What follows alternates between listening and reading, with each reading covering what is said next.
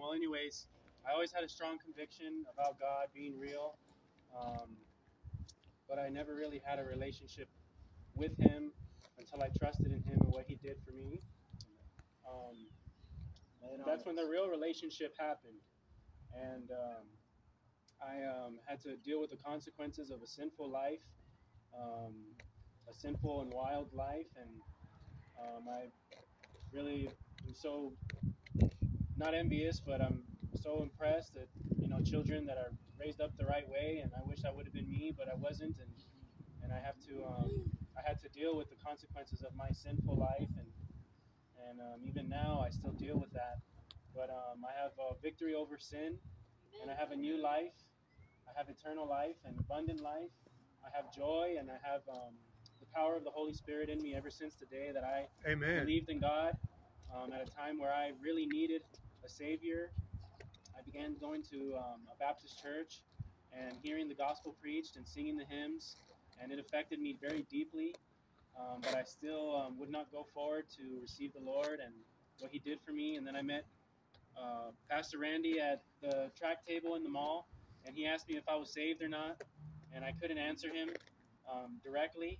And he told me 1 John 1:9, confess your sins to Him who's faithful and just to forgive your sins and cleanse you of all unrighteousness. And the moment that he told me that, I knew then that that's what I needed. I needed to be cleansed of all unrighteousness. I wanted to be made brand new. I knew of Jesus, and I knew that He was able and willing to take me to the Father without fault and with joy. And I just never made the decision to call on Him to be my Savior and be saved. And that night, I went home, and I told God that I was a sinner, that I repented of all my sin, and that I needed Him to save me. I said, Lord, would you save me?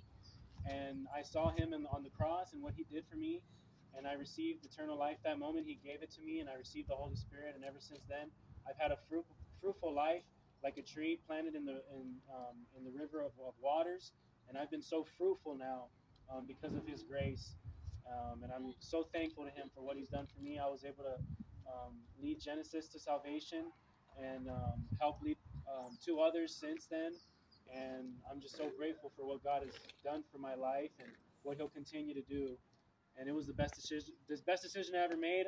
I prolonged getting baptized, and I've come to see lately how good it is to take advantage of every window of opportunity that God gives us.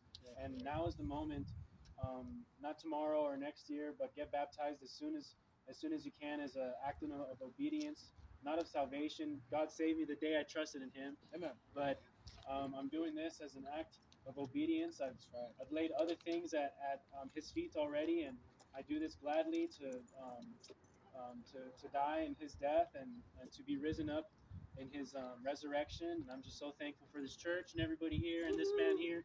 I love this man. He's a great pastor. And, yes, amen. And I love all you guys here, and I'm so glad that you guys are witnesses. Thank you for supporting us. Amen. Amen. Amen. All right. You want to hold your nose? Because I'm going to grab your hand here. So. All right, make sure not to put your other hand here. So, like right here. Okay. Ready? All right. So based upon your profession of faith, I baptize you in the name of the Father, the Son, and the Holy Spirit, buried in the likeness of His death, risen in newness of life.